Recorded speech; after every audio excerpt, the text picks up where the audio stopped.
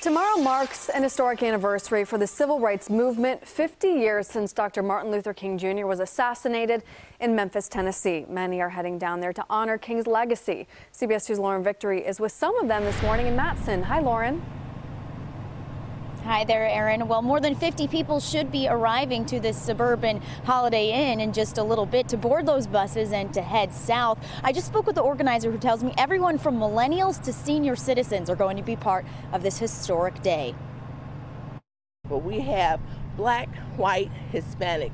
We've all unified together to make this delegation very powerful. We're speaking, this is a movement, it's not a moment. Today is a movement. So it's a powerful day.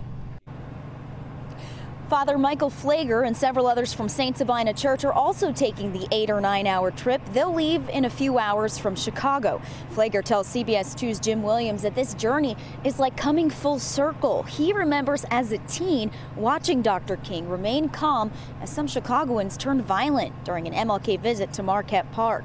The Reverend's death inspired Flager to pursue the priesthood. Now Flager will deliver the last speech at a ceremony for his hero at the National Civil Rights Museum. Now, there are several events planned in Tennessee, and organizers are expecting more than 15,000 people to attend. I'm Lauren Victor reporting live in suburban Matson, CBS 2 News. Aaron. Lauren, thank you.